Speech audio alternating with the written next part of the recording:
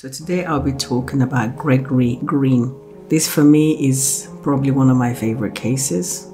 I've been fascinated by this case from day one. There are so many questions. It takes you through so many different emotions all at once. For those of you that are not familiar with the case, you will see where I'm coming from as you follow the story with me. Gregory Green is from Wayne County, Michigan, USA, 49 years old at the time of his conviction. So he was convicted of fatally shooting his 17 and 90-year-old stepchildren and fatally poisoning his 4 and 5-year-old children. In 2016, Gregory Green tortured his wife, Faith, shot and killed her 2 older children in front of her, all while she was tied up and gagged with duct tape. The killings happened about 1 month after Gregory's wife had filed for divorce. So on the day it happened, September 21st, 2016, a 911 call was received from Green, who told them that he had killed his family. When authorities arrived at the Green's home, they found him in the driveway and arrested him. Inside the house, they found his wife tied up and in the basement bound with duct tape and gagged.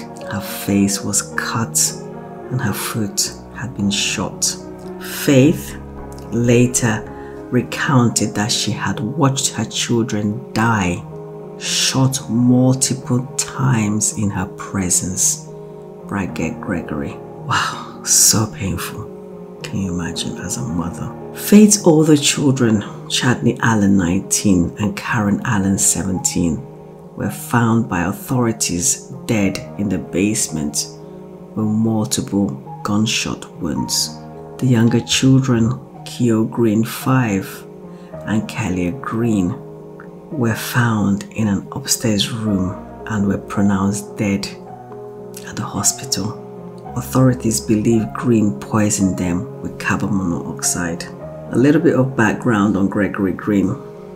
Years prior to this heinous crime, Gregory was also convicted of killing his pregnant wife way back in 1991. He stabbed her in the face and chest, and he served 15 years in prison and was released in 2008.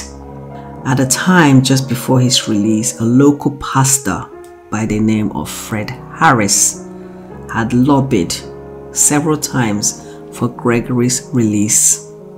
He was very vocal about his support for Gregory to be given a second chance, as he believed that he had already paid for his lack of control when he killed his wife and unborn child. The pastor maintained that Gregory would be welcomed back into their church, where he had been a member before he was sent to prison.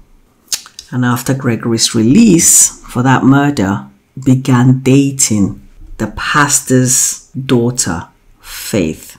So Fred Harris, the pastor, his daughter is Faith Harris. And then they went on to get married and had 2 of their own children. And obviously Faith had 2 older children from a previous relationship.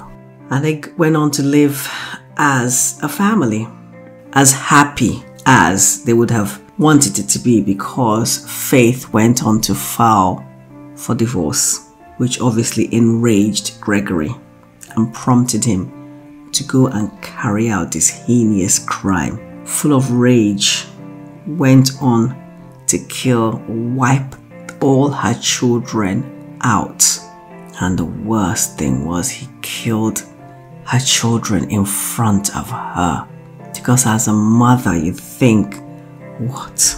Watching your child being killed in front of you and you can't do anything about it.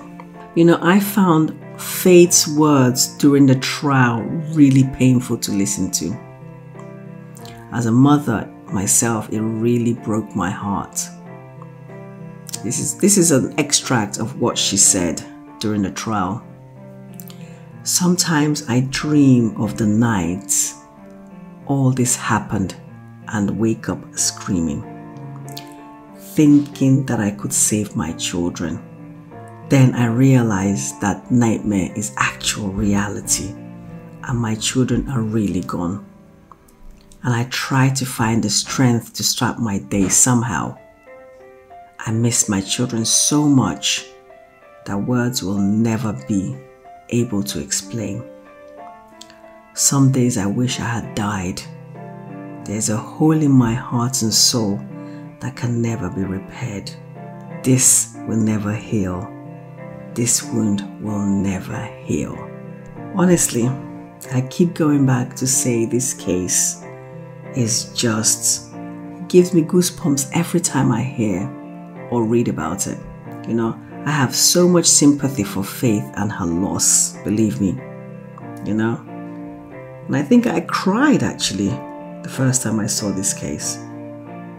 I can't imagine losing 4 children in such a horrific way, especially witnessing their killing in front of you.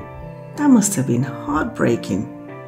How can she sleep in peace with the image of her dead children forever etched in her mind, you know? But then another side of me asks why she would marry and have children with a man that had already confessed and was convicted of killing his 6 months pregnant wife. She knew his murderous past, and yet she was willing to date, marry, and have children with him. Did she really believe that he had changed? How could you believe that a man that is capable of murdering, committing that kind of murder, 6 months pregnant wife, could have changed? Gregory Green will be 91 before he's released from prison. Good riddance. That's all from me today. What did you think of this case? Do you know much about it? How do you feel about Faith Harris marrying a convicted murderer, knowing about his past, you know, and then going ahead to have children with him? You know, for me, that's the biggest question for me. Please leave your comments, you know, let us think, understand where you're coming from, and see you next time. Thank you. Bye-bye.